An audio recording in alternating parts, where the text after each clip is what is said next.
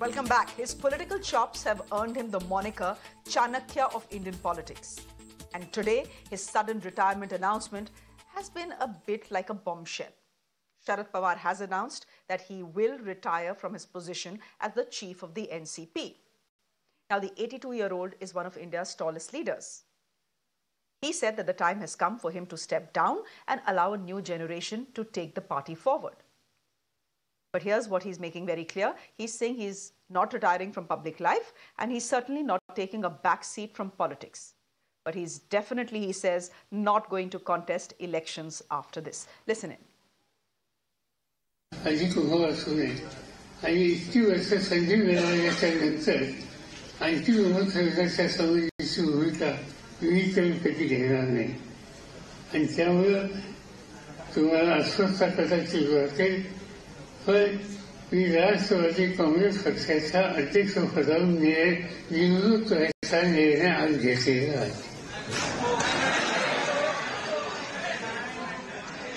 हे जरी असेल. And then started a high-octane drama, from shock to tears and even slogans demanding that Mr. Pawar take back his announcement. Emotions were running high in the room. Now, the announcement had come at the release of Mr. Pawar's autobiography, the second edition. From Jayant Patil, who broke down urging Pawar to take back his resignation, to Chhagan Bhujbal deeming the move unacceptable, they all spoke in one voice, that of disappointment. And then there were some NCP workers who went on a hunger strike demanding he take back his resignation. Take a look at a bit of the drama that played out this evening.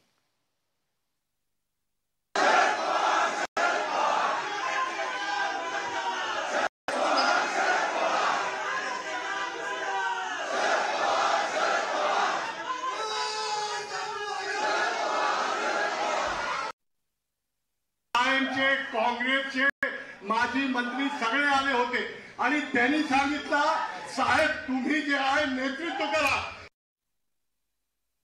For many, Sharad Pawar is the old-time Indian politician. He's been in the political spotlight for over half a century now, and he's one of the sharpest political minds in this country. He's the main brain behind the Maha Vikas Aghadi in Maharashtra and is key to the anti-BJP front for years now. But let's go back and look at the humble beginnings of the man who has seen it all. Mr. Pawar started his political journey in 1958 when he joined the youth wing of the Congress party. In 1967, he won the assembly elections from Maharashtra's Baramati on a Congress ticket. And just a decade later, he became the youngest chief minister of Maharashtra in 1978. In fact, he served 4 terms as Maharashtra's chief minister since then. His defining moment came in 1999 when he broke ties with the Congress and formed the NCP after the party decided to nominate a foreigner, Sonia Gandhi, as its prime ministerial candidate. Okay, so Mr. Pawar has, of course, announced that he's retiring. Question is, who will be his successor? Right now, that's the one big question in the room. Now, the most obvious choice is either his daughter, which is Supriya Sule, or it's his nephew, Ajit Pawar. But before we get into this layered discussion, just listen in to what Ajit Pawar is saying. He's saying that he's just met his uncle, and his uncle is telling him that he might just reconsider his decision to resign in the next 2 to 3 days. Listen in. आम्ही सगळे जण आम्हाला माहिती नाही जो तो आपापल्या परीने सिल्वर ओकला गेला. सिल्वर ओकला नंतर आम्ही सगळ्यांनी पवार साहेबांना सांगितलं की पवार साहेब सगळ्या महाराष्ट्राची आणि सगळ्या कार्यकर्त्यांची तशा प्रकारची इच्छा आहे. साहेबांनी सांगितलं की मी निरोप दिलेला कारण ते सगळं हे लाईव्ह चाललंय बरं का. तुम्ही जे घोषणा देताय ते तिथं साहेब टीव्हीवर बघतायत चॅनलला आणि त्यांनी सांगितलं की तुम्ही आता तिथं जाऊन माझा निरोप द्या. ते म्हणाले की मला माझा निर्णय आता मी दिलेला आहे परंतु तुमच्या सगळ्यांच्या आग्रहाखातर मला विचार करायला 2 ते 3 दिवस लागतील. मात्र हे म्हणणे मी विचार केव्हा करीन इथले सगळे कार्यकर्ते आपापल्या घरी निघून जायचं. Now, the timing of the announcement is very, very interesting. Mumbai right now is soaked with rumors of Ajit Pawar cozying up to the BJP. In fact, in September 2022, last year, Ajit Pawar had walked out of the NCP National Executive Meeting. And then last month, he had skipped the NCP's convention meet. Was it a sign he was sulking?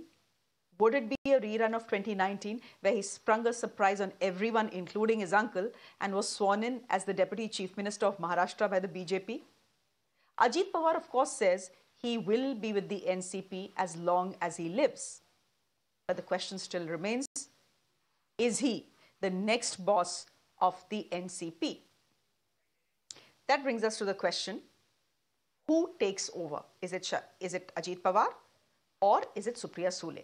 Now, Mr. Sharad Pawar has announced a panel that will decide who takes over the NCP as the party chief. Interestingly, the committee also consists of the top contenders in this race, Ajit Pawar and Supriya Sule, both cousins. A fortnight ago, on April 19th, Supriya Sule had indicated that there would be two political blasts, one in Delhi and one in Maharashtra. So was Mr. Pawar's resignation one of the blasts that Supriya was referring to? And if so, what is the next big drop going to be?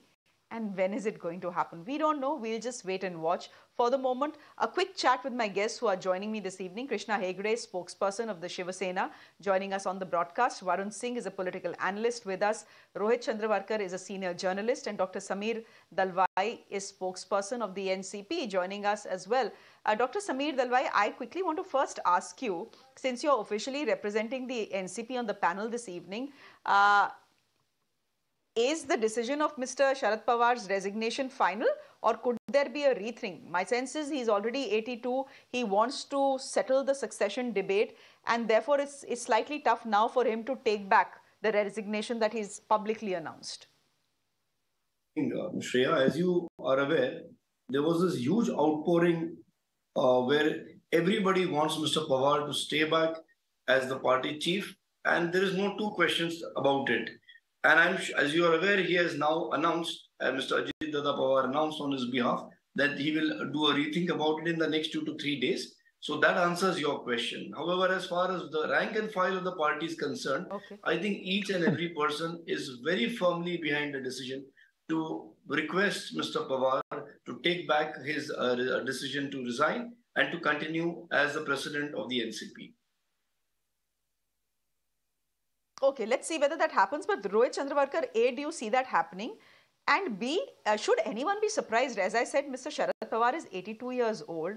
There is clearly a succession battle brewing within his family. So he just doesn't have to take care and contend with what the Sangh Parivar is plotting. He also has to see what all the plottings that are happening within his Parivar. He would want to settle this debate and then probably move on. How do you see this announcement of retirement, and whether you think it's happening now or it will come only after 2024? There are two versions that I'm hearing from the insiders at NCP, including those sitting at Silver Oak or those sitting at YB Chavan Center. One version, of course, is some of the loyalists, senior power loyalists, saying that this is his strategy and so-called masterstroke to kind of strengthen his political position within the party by calling all the office bearers, announcing this, and then making them say, we want you to stay, so that he strengthens his position by exhibiting that support in front of the world. That is one version. Second version is that senior Pawar, Mr. Sharad Pawar, is really fed up of many things that are happening in Maharashtra, within the Mahavikas Aghadi, and overall in politics. And he really wants to hang his boots now, and he wants to give away, the presidentship to either of the names that you mentioned, one of the other younger senior NCP leaders. As I see it, Shreya, my view is that, look at the NCP right now. It definitely has reached crossroads. It's reached a stage where they don't see much of a future in Mahavikas Aghadi because they are not sure. Like in the book that was published today, written by Sharad Pawar, he himself has kind of mentioned displeasure over the way Uddhav Thackeray functioned as chief minister during Mahavikas Aghadi's rule. So these are indications that maybe he's not really very comfortable running Mahavikas Aghadi the way it is running right now. Congress really giving, some statements every now and then, countering the interest of Mahavikas Aghadi. Shiv Sena maybe perhaps, showing displeasure over certain things that NCP is doing or whatever. So he now feels that, there is pressure on some of his senior colleagues from the NCP, from central government, investigative agencies. Many of them are facing, investigations, cases, all of that. Some of them have gone behind bars and got released on bail. His nephew has time and again last 2 years has within the internal brainstorming has said that keeping the option of going with BJP should be open, and there should not be negativity about going with BJP. If we have gone with Shiv Sena, why can't we go with BJP? That kind of a thing. So I think the party is definitely at crossroads, and they have to take a call about which way they should head. Now, release of this book and 1st May, which happens to be anniversary of him starting his political career, as he mentioned in his speech today. He wants to take this call. So the second version is he really wants to take a back seat and hang his boots. And in case a large group, a small group of NCP leaders wants to go and align themselves with the BJP, he doesn't want to preside over that as sitting as the NCP national president. That is what some of the people are telling us. So we really don't know which of these versions is really true. Because Sharad Pawar, I've seen him 30 years at very close quarters.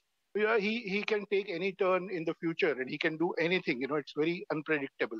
So I think it makes sense to kind of wait and watch now. I have given you and your viewers a small analysis, a brief analysis of what the situation is and what the options are. He may take back his resignation. Most probably he may not. The version that I'm hearing from some of the credible sources, Shreya, I can mention it here, is that he's insisting that he wants to kind of take a back seat and not hold that position anymore. Last point is they are now brainstorming, the top brass of NCP is brainstorming on appointing a working president, so that working president, whether it is Supriya or Ajit Dada or whoever, can take over the mantle and work under Mr. Sharad Pawar, who continues to remain national president, so that the Karyakartas and the party cadres can be kept satisfied. What Mr. Ajit Pawar said today was, he told, as you mentioned, the Karyakartas that within 2 or 3 days, Mr. Pawar will decide something. That was only to pacify the agitated Karyakartas today. And that's the sense I got as well. Anything can happen. Essentially to say, so I'm not going by that. In fact, that was my sense as well. That him coming out and saying, look, why don't you stop this hunger strike and go back home, and maybe Mr. Pawar reconsiders. But Varun Singh, is it the BJP creating trouble in the NCP? Because that is one view as well. कि वो भड़का रहे हैं Ajit Pawar को बार-बार. They did it in 2019 and they think that they can fish in troubled waters in 2023 as well. I don't know. I don't know whether BJP is bhadkaufying Ajit Pawar or Sharad Pawar himself. If you read the book, in the book he has again mentioned very categorically that Ajit Pawar went for the swearing in without his consensus, while everyone who has covered politics and been in politics knows that nothing happens in the NCP without Mr. Sharad Pawar's blessings. So the BJP, I don't know, any party would be happy. Even Congress would be happy to see its direct ally going down, because their votes would get transferred to them. But to be honest, I don't see the BJP hand right now over here. What I see over here is that Ajit Pawar has won round 1 in NCP right now. It has been for the last 1 month. I don't know whether people call it rumors or people call it without any base, but there was something that was brewing within the NCP, and probably it was this, that Ajit Pawar wanted to have a clear-cut say. If you see today's press conference, and I was at your channel in the afternoon, and I mentioned this. Probably everyone who has covered Sharad Pawar knows that you cannot trust his words. Today he says something, tomorrow he can go back on it. And that is one reason why an internal party discussion went live on all television shows, so that tomorrow if he has to take back his resignation, it could be, look, everyone was crying, everyone was sad. I can't leave my Karyakartas this way. And you never know that he can go back on that also. But Ajit Pawar showed that now he's the one who's calling the shot. And probably why Jayant Patil was crying, why Awad was crying, and other leaders were crying, because they are not in the good books of Ajit Pawar. They are on the other side, other camp. And probably if Ajit Pawar comes in, they do not have much of a good future in the party. But whatever said and done, I don't see a BJP hand right now. And also your next question to anyone, if it would be that any chance of Eknath Shinde leaving and Ajit Pawar coming in, I don't see Eknath Shinde leaving the government. I was just going to ask that question, Mr. Hegde. I know, but just answering that. That was my next question to Mr. Hegde. You become the anchor of this show, I'm telling you, Varun. Because you have prompted my question to Mr. Hegde. Mr. Hegde, jawab dijiye. Since Varun has already asked you the question. So no, Varun is my good friend, and I think he already knows what I'm going to say. So Eknath Shinde ji is going to lead the government in the 2024 elections, and the elections will be fought under his leadership. This government will work for the next 1.5 years, and the Shiv Sena BJP government will come back into power in 2024 and complete another 5 years. Now, in between this period of, 6.5 years, any good leader in Maharashtra who wants to join us is welcome. But regarding today's meeting of the even NCP, Mr. Ajit Pawar is welcome. I thought Mr. Shinde was allergic to Mr. Ajit Pawar. Now, let me clarify this, that today what happened is an internal matter of the NCP, and therefore we do not want to comment on it. It is very early to comment on something like this, because Sharad Pawar Sahab already said that he is going to resign, and now he has taken some time to rethink. But having said this, I must also bring you to a speech of his a couple of days ago, where he said that agar roti gumai nahi, to roti jal jayegi. So whether he was talking about the roti within the NCP organization, or whether he was talking of the roti in the MVA, is something which we have to think very deeply. And in both ways, I don't think that the NCP workers are comfortable with the Congress. We saw it today already in the meeting, that the NCP workers were saying that we do not want to ally with the Congress, and if we go with them, the Congress does not even get 1,000 votes in the elections. No, what if Mr. Ajit Pawar walks over to the BJP camp? No, Mr. Hegde, आपने रोटी तो घुमा दी, but आपने जलेबी भी खिला दी हम लोगों को. I asked you a simple question. What if Mr. Ajit Pawar walks hand in hand with the BJP? In that case, what does Mr. Shinde do? Does he walk out of the alliance? Because he's made it very clear. He does not want any truck with Mr. Ajit Pawar. No, Shinde ji has not said anything like this, so we cannot put words into his mouth. This is all speculative, and therefore I cannot, answer a speculative question. But like I said, whoever follows the ideology and whoever works for the people of Maharashtra is welcome to join us. अरे तो बिल्कुल आपने politicians जैसी बात कर दी. Dr. Sameer Dalwai, my last question, and I can only give you 10 seconds, unfortunately, to answer this question because I'm out of time. What happens to the succession battle within the NCP? We know that Mr. Ajit Pawar is very clear. Make me boss or I walk out. There is no that battle. how it will play out? This is all speculation, as my dear friend Mr. Hegde just said. This is all speculation, and you can speculate till the cows come home. Everything is fine. You mentioned the party is at a crossroads. Just look it at all what's starts with happening a speculation. We know that, no? The party is doing very well, and there is no reason for anybody to worry except our opponents. And there's no problem within the MVA. Mr. Pawar continues to be the mentor and the person who put the MVA together. He continues to be the person guiding the MVA together. And there is no reason for anybody to try and put any spokes in the wheels. Everything is fine. And as you will see in the next few days, all these speculations will be laid to rest. Be assured. The end of MVA. Okay, there'll be speculations and definitely there'll be the more end of speculations. the MVA. Here's what I'll say. I agree with Varun on that. I agree with Varun on that. This is the end of the MVA. Let's see. But the guy is 82. Maybe he really does want to retire. I don't think we are considering that possibility at all. But he is 82, and really, maybe he does want to retire. I want to retire at 42. We'll leave it there for the moment. Mr. Rohit guys, I'm out of time. Thank you very much. Thank you. I'm out of time. Thanks, guys. Thanks. Good night. Thank you. Time for me to wrap the show, but I'm going to wrap